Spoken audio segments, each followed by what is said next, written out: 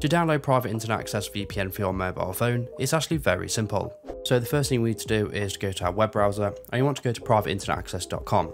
Alternatively, I will leave an affiliate link in the description in case you want to get yourself the best possible discount and support the channel at the same time.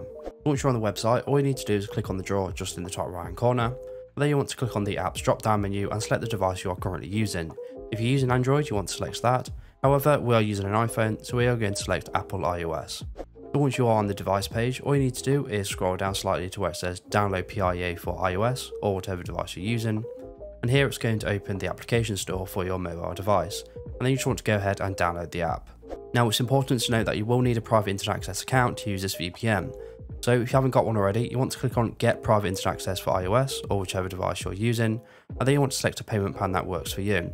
And again, I've got an affiliate link in the description in case you want to get yourself the best possible deal.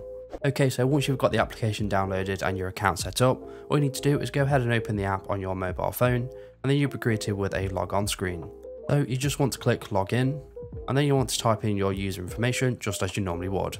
So once you've logged in for the first time, private internet access will ask you to create a VPN profile. Now this may differ depending on which device you're using, but on iPhone it looks like this. So you just want to click OK, and then you want to click on allow. You then want to type in your PIN, and then your VPN profile has been created.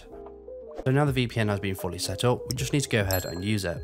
So to do this, we simply need to click on VPN server in the middle of the screen, and then you want to select a VPN server from any country of your choice. So in this case, I'm just going to use the automatic option.